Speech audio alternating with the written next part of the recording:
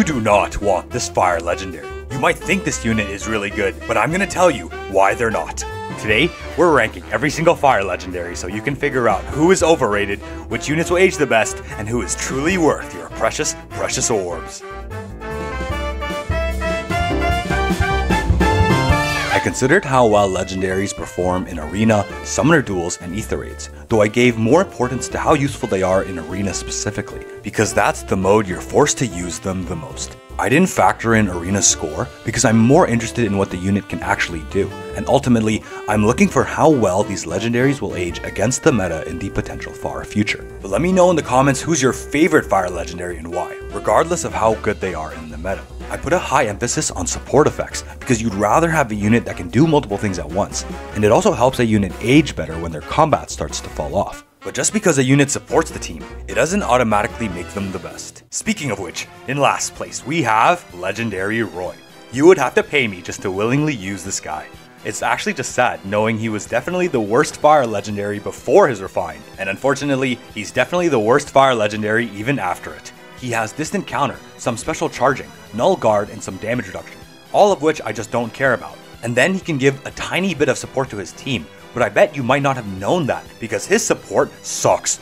He can give his team +6 to attack and speed, but +6 is so irrelevant nowadays, and it's such a waste of space in his skill economy when I'd rather have him do literally anything else but that. And also, he can only support the team if there's no dragon or beast units. It's not a huge deal considering most of them suck anyways, but it's just outright stupid when nearly every other unit today can support their allies just by sitting there. I personally hate restrictions on how you give out your support effects, like only giving it to a support partner or allies with a certain condition. When you have some units just giving out the most broken support in the game to literally anyone within 2 spaces, and their only requirement is to breathe. It's so weird that he has a restriction on such an irrelevant support, and I really cannot think of a single reason I'd run Roy when there are better infantry swords, better melee infantries, better swords in general, and definitely better Omni tanks.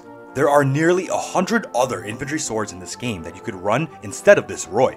And being a sword infantry is the absolute most competitive archetype to be in. So much so that even if you made this Roy the literal best you could, there are at least 10 more god swords that could do his job better right out of the box. In terms of an aging standpoint, infantry swords are the most common archetype in FE, and they just can't stop making newer ones. There's also only so many different ways you could design a melee infantry, so from a competition and from a game design standpoint, it is the role the absolute most prone to being outclassed because of the sheer frequency of newer options. And to make things even worse, being a melee infantry is just a bad archetype to be right now. His distant counter is irrelevant when he will die to anything and he won't live long enough to counter anything at a distance. His damage reduction is becoming so irrelevant when DR piercing is so common. And I don't even care that he's effective against dragons, when he's only effective at dragging the team down.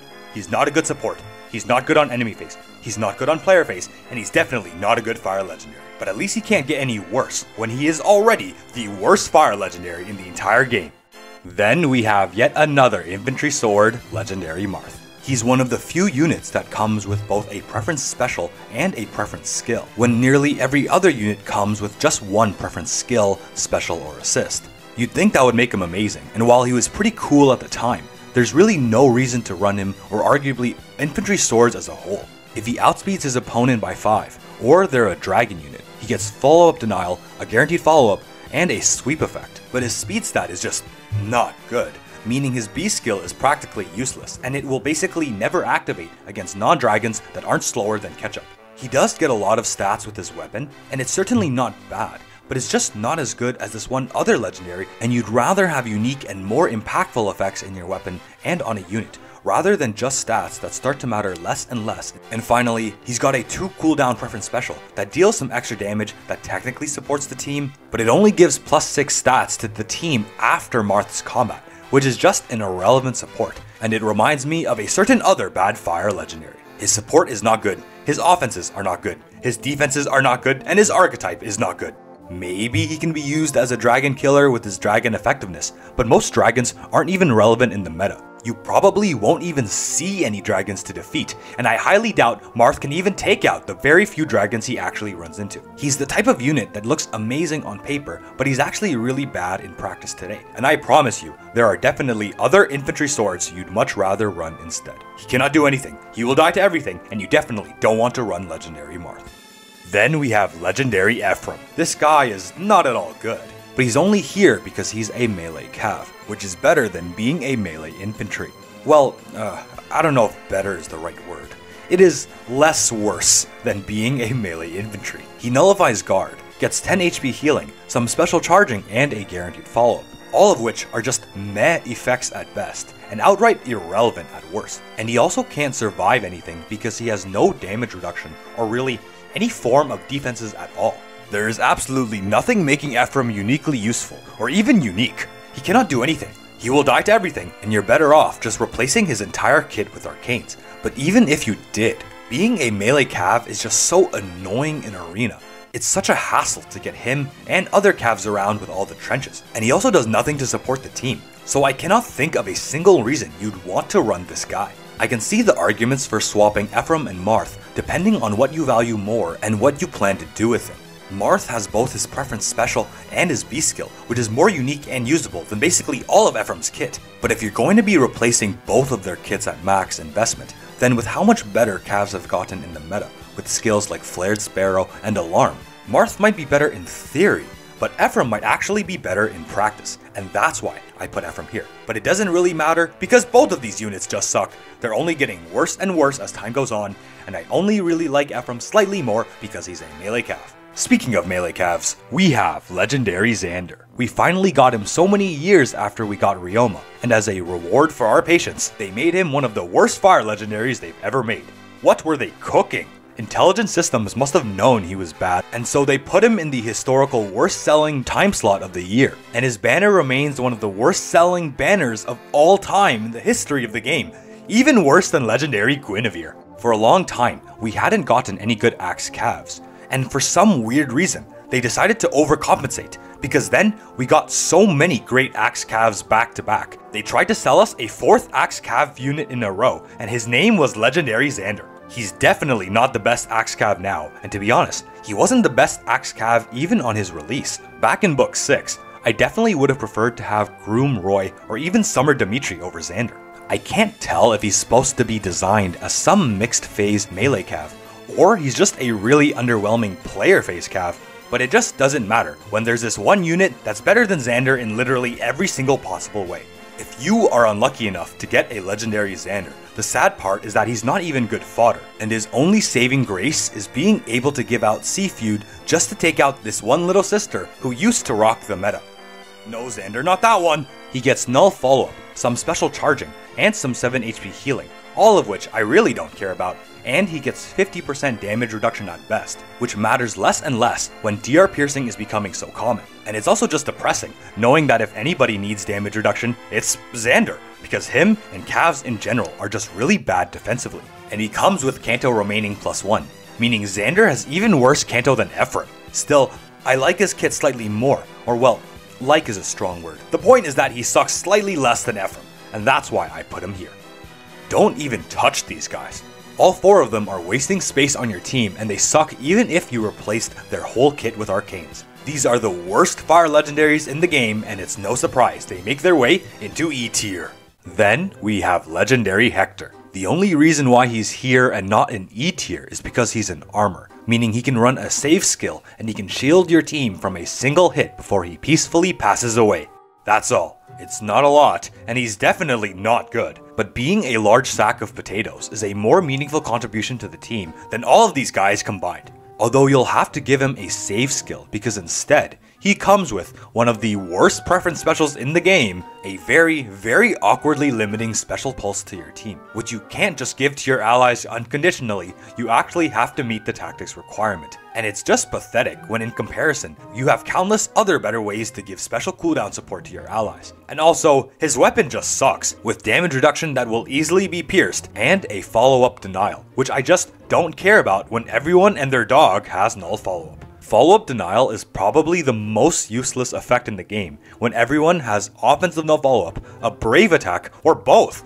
And the worst part is that he's green, one of the worst colors to be as a tank when we've been surrounded by so many green nukes for literal years at this point. And this was the moment I had to ask, why would I run Legendary Hector? He's definitely not useful today, outside of the ability to just use near or far save once before he dies. He's not unique in the slightest, because you definitely don't want to run his weapon or his preference C skill. And actually, having Ostia's Pulse in the C skill makes things even worse, because it's competing for the same slot as Saves or Assault Troop if you wanted to make him a player phase armor. Not that you should, I actually beg you please do not do that, and in that sense, Hector might actually be worse than Roy. But just having the ability to run a save is why I put him here, and he's most definitely not getting any better, but at least he's not getting any worse, because just like Roy, I don't think Hector can get any worse when he is already one of the worst armors in the entire game. This green armored fire legendary sucks, but at least there's no other. Everything I said about Hector also applies to legendary Edelgard, but I only put her above him because at least she's uniquely designed to player phase, sorta. Like, she's definitely not good at all, and she's only getting worse, but at least she can hit hard sometimes. But otherwise, Legendary Edelgard is one of the absolute worst design units in the game. There's a reason why nearly every armor is forced to be a save unit. Not only is it one of the best things a unit can do to contribute to the team, but it's also just so much better than literally anything else armors could possibly do. When you are an armored unit, what exactly are you trading in exchange for a lack of mobility, one of the most important aspects in all of Fire Emblem?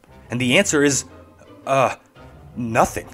Nowadays, skills and units give everyone so much bulk and so many effects that it makes a world of difference more than a bit of BST ever could. And that's why player phase armors are forced to either cheat like crazy to the point they don't even move like armors, or they're not good units, just like Legendary Edelgard. And why would I use her when I can literally use any of these other options that are better than her in every single way? She does get some nice things like true damage, special charging, and damage reduction.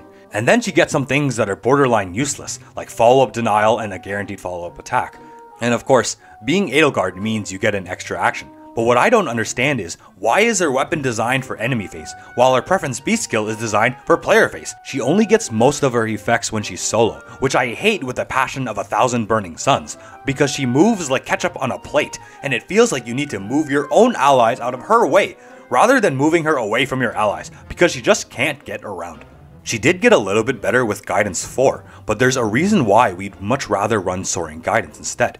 Having your armors be able to jump so far like that is a lot better than having them not do that at all, and it was pretty great when we only had Guidance 4, but flyers are significantly better options both as player phase nukes and as frontliners, and using your armors to attack with Guidance 4 is just a niche novelty today that you don't even really use because it means giving up your save unit. Honestly, I'd rather have Legendary Edelgard be a save than whatever she's trying to do in her own player phase. But then, you actually don't want to use her preference weapon or B skill because you would get less effects when her kit actually wants her to be solo. And at that point, she might actually be worse than Hector. The only thing unique about her is how she sucks in such a unique way. Her refined was not good, and she really would have liked a lot more than this. She doesn't support the team, and she actually hurts your own team when you gotta move everyone else away from her. She's not a good player phase armor, she's not a good enemy phase armor, and she's definitely not a good fire legendary. And she will remain one of the worst fire legendaries even after her refine.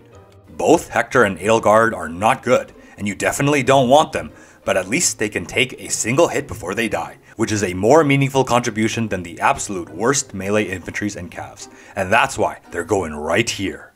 Next, we have Legendary Celica. She's definitely far from one of the worst infantry mages in the game, and she's actually a somewhat decent one, but I'm not that fond of ranged infantries in general, and it's hard to recommend her when there are countless better options that can nuke better and provide better support than Celica. Her kit is actually not that bad. She gets some true damage even with AoEs, some special charging, and a times pulse effect in her weapon. But the thing that makes her stand out the most to me is her preference B skill, which is like a magical null follow-up combined with an unconditional desperation effect. While I think her preference B is pretty good, I'd argue that with the amount of power creep today, you now want preference skills that are not only unique, but they also have things that are rare or even unseen in this game, rather than effects that you can just outsource elsewhere. And even ignoring that, her speed stat is not that good anyways, meaning it will almost never matter if you have desperation anyways, if you can't make a follow-up attack in the first place. So at that point, her B skill is just magical null follow-up, which itself isn't even the best skill infantries want to run in their B slot. And I think she actually got worse when Firestorm Dance 3 came out, and when magical null follow-up became so much more common, since it's on Brave Soren, one of the most easily accessible and most common unit types in the game, meaning now you can easily emulate legendary Celica with nearly anyone, including Brave Soren himself. And ultimately, she's really not that unique anymore. I can see the arguments for putting her higher if you like the fact that she feels like she's combining 2 B skill effects in one. But in an age where units are getting 7 effects in the weapon alone, and even 3 more effects in the special, more and more things are getting jammed into every possible area of a kit, and it's now actually the expectation, not the exception, to have several valuable effects put into multiple parts of your kit. Nowadays, Celica's not really unique in that aspect when she only has 2 effects in her preference B skill, and her weapon is quite good, but nothing meta breaking. Being a mage infantry specifically is one of the most competitive archetypes in this game, and while she definitely got a great refine, she doesn't do anything to support the team, and she's only getting worse and worse as her effects are easily emulated on other units. And as they make better mage nukers and better mage infantries, you probably don't want to run legendary Celica. Then we have legendary Eitri.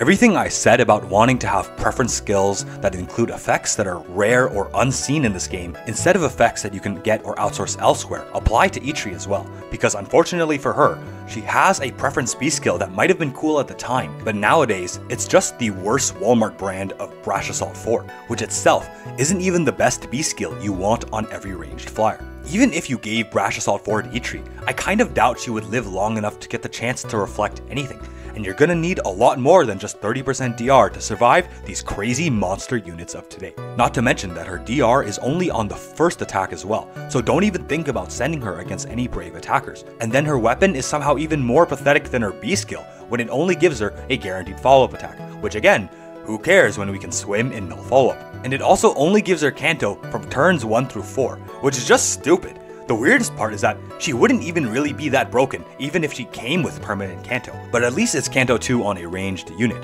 which I actually like quite a bit in an age where most flying nukes today are only getting Canto 1. Ultimately, the only reason Eitri is up here is her ability to be a sitting duck that can run guidance support and maybe rally an ally if you're feeling a little quirky.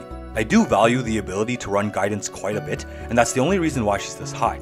I consider it to be more useful than everything Celica can do, and just like Hector and Edelgard, there's absolutely nothing that makes her good beyond Eitri just being in her archetype.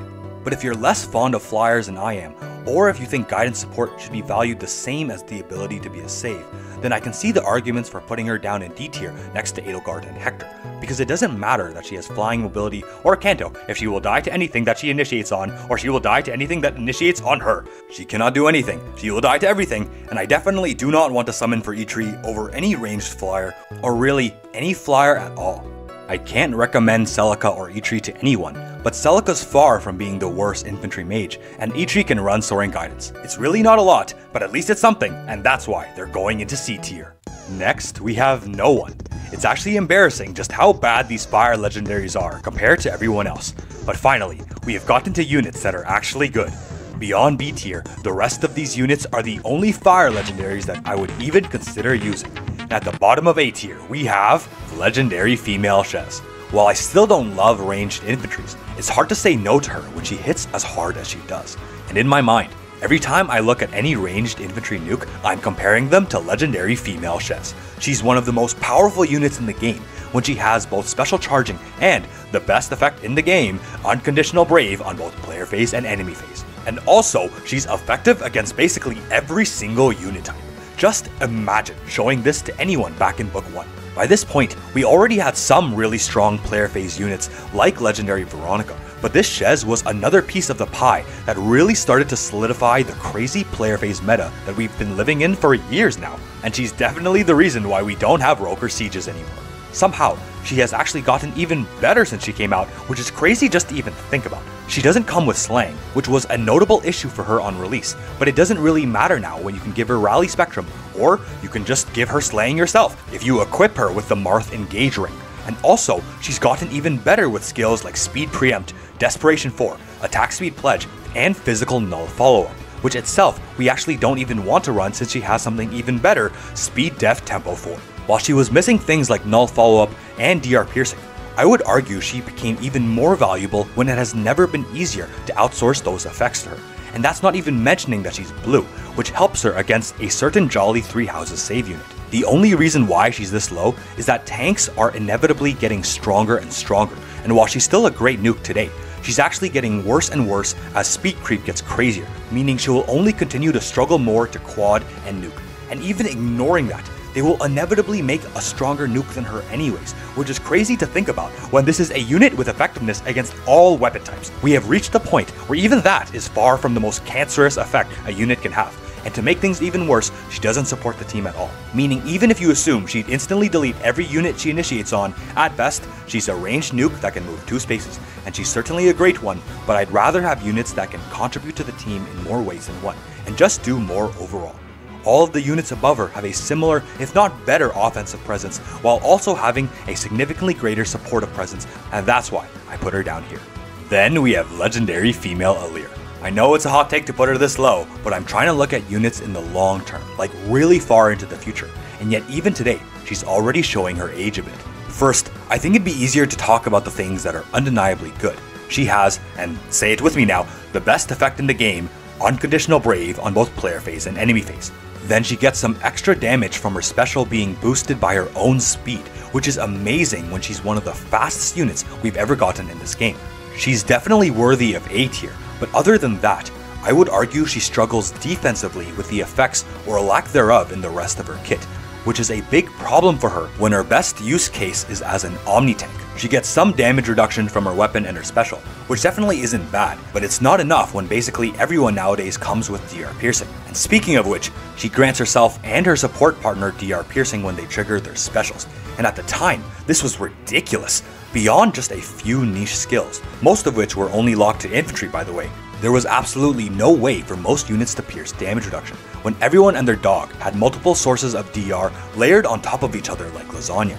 But now, when we have so many sources of DR piercing, whether it be from built-in new specials, weapons, preference skills, from other skills or specials you can inherit, or even just giving it to literally anyone at the start of turn, I kind of hate that Aleer can only give her DR piercing support to one person at a time. For all of those reasons, I really don't like support effects that are this restrictive, like I mentioned with Roy. But as if this still wasn't bad enough, even if you assume Aleer is the best Omni tank in the game, and by the way, she's not, you have to ask yourself if you even want an Omni tank in the first place, when you would rather use archetypes and roles that are more effective and more specialized. Omni tanks have fallen out of the meta, and it's really hard to be an Omni tank when it's hard just to be a normal tank, because player phase nukes are so common and so broken. Let's be generous and assume she instantly deletes everyone she initiates on.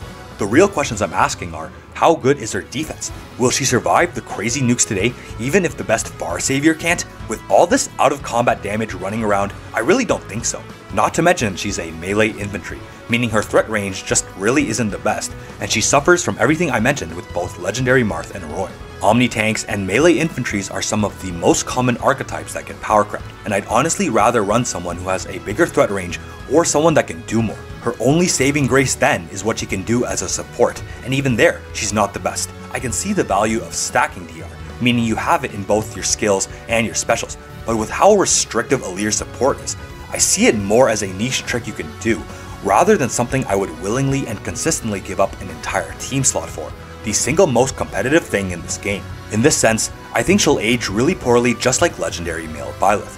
They both gave an effect that was essential at the time, but they were valuable because they were the only way to give out such an effect, not because they were the best way. And just like Legendary Male Byleth, I only see her getting worse and worse as she'll probably be reduced to a bench warmer that can be pretty solid on player phase, but she can't really do anything else. She's not the best Omni tank, she's not the best DR support, she's not the best offensively, and she's definitely not the best defensively. For my money, that's why Legendary Female Aleer is the most overrated Fire Legendary. Both Aleer and Shez are amazing units, but in an age where everyone is so broken on their player phase, they're not really that unique. They're only getting worse and worse, and I'd rather run Camilla instead of Aleer for DR support. I can't put them any higher than A tier. And now we are looking at the absolute best Fire Legendaries in the game. To be honest, these are the only Fire Legendaries I want to use. And at the bottom of S tier, we have Legendary Lilina. I know it's crazy to put her this high, and I promise you, I originally put her in A tier at first, but the more I thought about it, I struggled to find reasons why she shouldn't be here. Her weapon gives her a guaranteed follow-up attack, 30% DR, and most importantly, slaying, times pulse, and true damage even with an AoE, which, by the way, she definitely will be using, since she needs absolutely no help to charge one of the best specials in the game, a 2 cooldown AoE with the best layout in the game that also gives one of the best effects in the game, Canto 1 to her and her whole team. And because of the effects in her weapon, she can keep looping and launching AoEs completely on her own, basically every single time she initiates. Not only is she completely self-sufficient, but she does a better job at granting Canto 1 better than Ellie would ever could, and she grants Canto even after she dies, which is actually just ridiculous. And as a support effect, I just love Canto when I have it, and I absolutely hate Canto when my opponent has it, because Canto feels like a pseudo reposition or dance. It's one of the best effects in the game because it provides you key defensive or offensive positioning after you've already acted, which makes such a huge difference when a single tile is more than enough to get your buffs going or to be out of danger. And in Arena specifically, I would call Canto almost mandatory, because you can't run reposition if you want to score, and you really need some form of defensive positioning, or else your units are sitting ducks ready to get hit after they initiate. And her kit is so good when AoEs are so powerful, but they're balanced by a high cooldown, and nearly every other unit needs some external support, unless you're legendary Lilina, when you have the best AoE layout in the game while also having it to 2 cooldown at most. AoEs are definitely one of the best specials in the game because it feels like it disrupts the turn order of player phase and enemy phase. They're so broken for a similar reason why the pre-combat damage is also so broken, but AoEs in particular are so good because it feels like cheating when you can deal damage to multiple enemies all at once, and so many units become crippled and useless when their entire kit requires them to be above 25% HP, and it feels like you've eliminated multiple threats at once when you have turned multiple enemy units into useless potato sacks with 1 HP that deals 0 damage, and they will die to literally anything, and they will die even if they attack you, because they will die on your counterattack. Even with just the Canto and AoE thing, I would still put her above female Alear, but in my mind, what really solidifies her placement in S tier is the fact that she is basically the only unit in the game that comes with one of the most influential effects in the game, Hardy Bearing, built right into her weapon. Hardy Bearing is consistently regarded as one of the craziest things they could ever put as an echo skill. It is consistently one of the most effective and sometimes only way to take out some of the best and most annoying units in the game, basically anyone with Vantage or Desperation. And Lilina is basically the only way to get Hardy Bearing other than running it as a seal, which you can only give to 1 unit at a time. They didn't even give it to her Bride version. And other than some irrelevant seasonal units that should be dancing instead of attacking anyways, and an inheritable dagger that absolutely nobody uses, Lilina is the only way to have Hardy Bearing. And as they make more units with Vantage, Desperation, or as the need for Hardy Bearing becomes more frequent, I simply cannot put her any lower than this. If you're still having doubts about me putting Lilina this high, then let me ask you this. Will they make another powerful ranged nuke? Yeah, they probably will. Will they make another more powerful and bulkier Omni tank? Yeah, they probably will. But will they make another AoE cav nuker that grants Canto 1 that also has Hardy Bearing? I don't really know about that one. Not only is she an amazing support, but she's an amazing offensive unit, and she certainly leagues better than every other Fire Legendary. She's definitely the best AoE nuker that provides Canto, because she's the only AoE nuker that provides Canto, while she's facing stiff competition from this one other red mage cav that can actually pierce DR. And even with all of her competition and downsides, there's just no way I could put her any lower than this when she's easily one of the best Fire Legendaries in the game. But she's not the best Fire Legendary in the game. There's this one unit that not only terrorized Fire Season, but from the moment they came out, they terrorized every single mode in the game. I present to you the most broken Fire Legendary and one of the dumbest units they've ever put in this game. We have Legendary Hinoka. She shaped every single mode in her own image when she single-handedly recreated flyer lines, or what I like to call them, cav lines that move in the air with better mobility than every cav could possibly dream of. She has Slaying, Offensive No Follow-Up, and Canto 1, because why not? She's effective against flying and armored units, because why not? She does true damage even with AoEs. She debuffs nearly the entire team just for fun. She grants special charging to herself and her allies. She has a sweep effect if you are slow or green, and she grants one of the best effects in the game, Charge, the equivalent to extra movement with none of the terrain downsides to herself and anyone else that can fly. Who cares about trenches, forests, or even mountains when you have Charge or you're a flyer? And in this day and age, you better hope you're a flyer, because it feels like every single map in Arena and Summoner Duels is flyer favored. There is no other unit that is more freely mobile than flyers, and I don't need to explain why giving what is essentially one extra movement is so good, especially when you're giving it to a movement type that will never be hindered by anything, meaning there's absolutely nothing stopping them from hitting you with a swarm of Deadeyes and Flared Sparrows. Throughout Book 7, flyers are slowly getting better and better with skills like Guidance 4 and Guard Bearing 4. But then Hinoka put flyers into maximum overdrive, and flyers ruled over Book 7 because of her. And I would argue they still rule over Faye even now, and I don't really know when they would stop. I said how I value legendaries that give support, because they end up aging the best, and it's true when she can give your entire flyer team some of the most insane movement possible. Literally no other fire legendary, or arguably even legendaries in general, enable such a powerful and almost essential archetype like this. She enabled flyer lines and this age of flyers for all the same reasons why calves used to be so dominant. Mobility and range is simply the best asset you can have in Fire Emblem, and every role is supposed to be balanced by the fact that they have pros and cons. In fact, I would argue flyers used to be some of the worst archetypes in the game because they didn't have anything they were particularly good at. Armors being able to save is one of the best things you can have in this game, and they used to be nearly mandatory on every team. And then compared to infantries, flyers had really poor skill accessibility, meaning they just couldn't run good things in their kit compared to everyone else. When infantries were better offensively and defensively, and they had the same threat range, why would I run a flyer? And then compared to calves, they don't reach as far as calves do. But with Hinoka and all of these other crazy skills making flyers so good, it actually disrupts the meaning of each archetype. And I would argue Hinoka and every other flyer killed the infantry archetype, and is actually why infantries have become less relevant. In fact, depending on who you ask, they killed other archetypes too.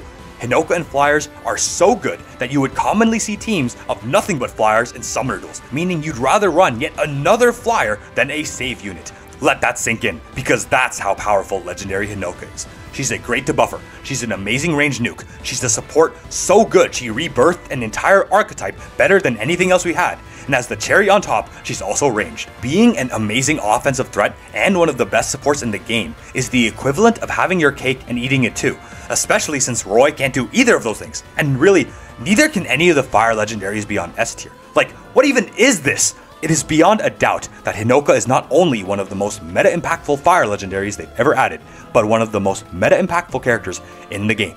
No other character enables such a powerful support while also being an amazing unit themselves, not even Lilina. And being able to not only serve multiple functions, but to do them all so well is what makes these units so good. Power creep has come to the point where it's no longer enough for you to be really good at one singular thing. And there's even cases where being the best at it just doesn't matter that much, like being the best nuker. You want and basically need units to play multiple roles and do multiple things so ubiquitously well that you are basically the only viable option or choice to run it in this game. And well, look no further than Legendary Hinoka, when she lets all of your flying units become gods. It's no surprise that she's one of the most meta-impactful units they've ever added, and she's definitely the best fire legendary in the entire game. Lilina is one of the most powerful and useful units they've ever made, while Hinoka is one of the most broken units they've ever made, and they stand alone in their own tier, and they rule over Fire Season for good reason. And it's actually just stupid that Hinoka gets even better when you use her with this one unit I talked about in my Win Legendary tier list. Did you enjoy the video? Only if you did, then drop a like and subscribe, and I'll see you in the next one.